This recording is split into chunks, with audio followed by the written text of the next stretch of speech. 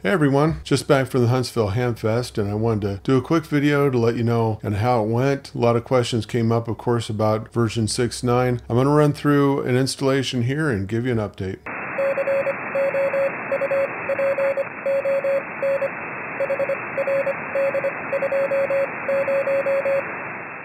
I'm Mike, Whiskey Alpha 9, Papa India Echo with Hammerio Deluxe. If you find this video useful, give it a thumbs up. Don't forget to subscribe and click the notification bell. Well, greetings everyone. We're back from Huntsville.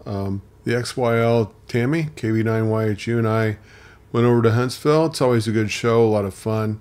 Great people over there. And we took only version 6.9 demo stations over for the event. And lots of people had a chance to get on them and kick them around. A lot of great feedback. I guess if I'm offering any kinds of reflections on it, there are a lot of people that have been really patient. We really appreciate that. I know it's been a long time coming, but it's going to be worth the wait. There are a few people that were not very kind, and they ended up being able to talk to the XYL. She's a lot better at that than I am. But anyway, it worked out really well. It's a good show. 2 days makes it quite right, you know. Give us the ability to drive back and forth from Dallas to Huntsville, where it went pretty well. One of the questions that came up a lot in the context of 6.9 is, how will it convert my database, or what do I have to do? So I thought what I'd do is kind of show you around that installation process, and I'll do that in just a second. But let's look at the tally board, so to speak, and see where we are with the 6.9 beta testing. 3 weeks ago, before we went to Huntsville, the open number was 39, and then while we were at the Hamfest, or just before we went over, it was at 24.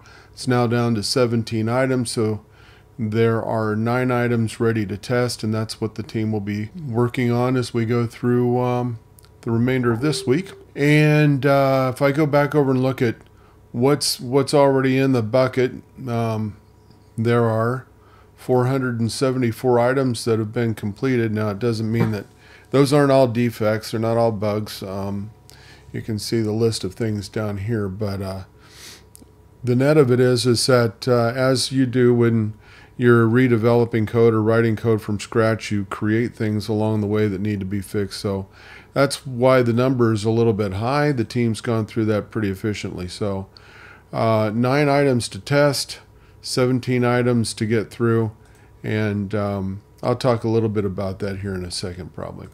So this is version 6.8, right? So this looks a lot like what you're using, and if I click this, you can see I've got 2 databases. I've got a very small Australian database from when I was over in Australia. I didn't operate much.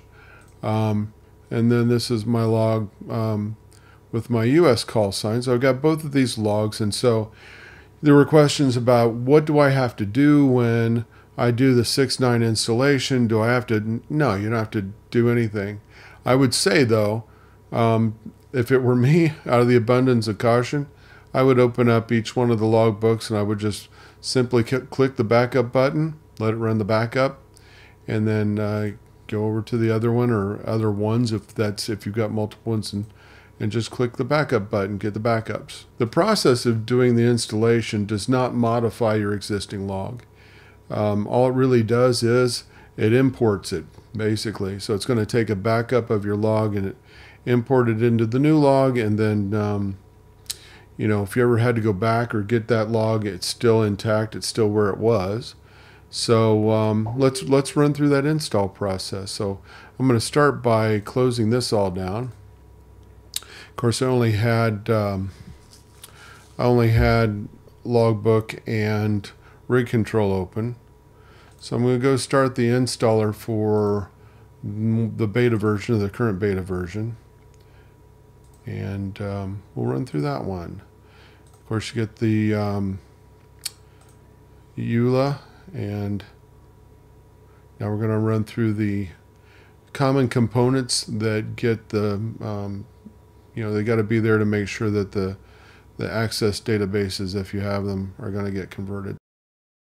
Hey, let me toss in a quick message. You need stuff, and we want to help you find it. Go to amazon.com/shop/Hamrio Deluxe, and you can find everything from interfaces for your radios, ICOM gear, Yaesu gear, rotors, antennas, networking for home, labels that work with our program. You can find station PCs. I get this question all the time. You can get a really beefy computer for under $330 that comes with Windows 11. Find us on amazon.com/shop/Hamrio Deluxe. Get the stuff you need. Now back to our video. All right, so then you get to the end of the installation process.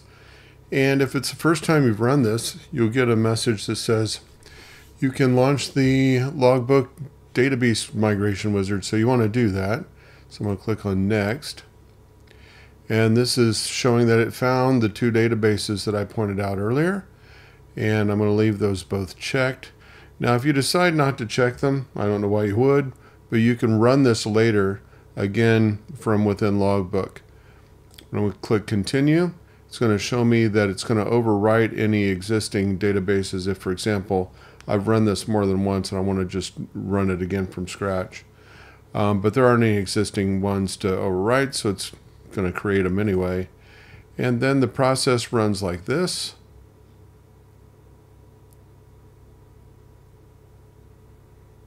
And then it's converted your databases and we're good to go. Then I'm going to click close.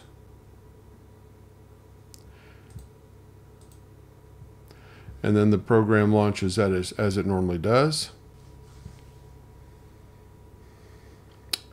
And there we go. Now I got to correct the layout a little bit here, which I'm not going to mess with right now very much, but you can kind of see I'm using a screen that's a little bit narrower than what I normally use, but you know, the layouts is actually an item that's on the list that we'll get to, but that's what it takes to get it installed. And so yeah, that's that bit. I mean, I can walk around some of the features, like try to dark theme. This is the dark theme view, and you can see the table layouts on the left-hand side. It's relatively fast, as I mentioned before.